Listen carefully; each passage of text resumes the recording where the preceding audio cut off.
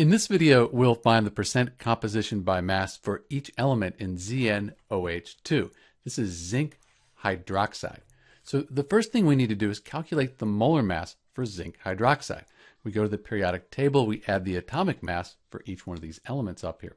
We'll end up with a molar mass of 99.39, and the units are grams per mole. So once we have the molar mass, that will be our denominator.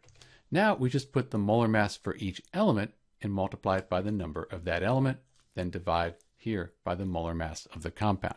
So for zinc, we would have the molar mass of zinc, which on the periodic table, 65.37 grams per mole, and we would divide that by the molar mass for the zinc hydroxide, at 99.39 grams per mole. Since we have grams per mole in the top and bottom, they cancel out, so I just didn't write those. Multiply it by 100, and we get 66.77% for the percent composition of zinc in this zinc hydroxide. We do the same for oxygen. We have the atomic mass for oxygen, that's 16.00 grams per mole.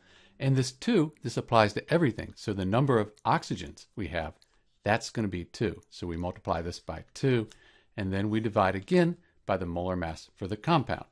Multiply it by 100, and we get 32.20%. That's the percent composition of oxygen in our ZnOH2. Finally, for the hydrogen, we take the atomic mass for hydrogen.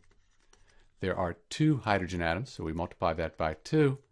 We divide by this 99.39, multiply by 100, and we get 2.03%. These all should add up to close to 100. It might not be exact, but it should be close.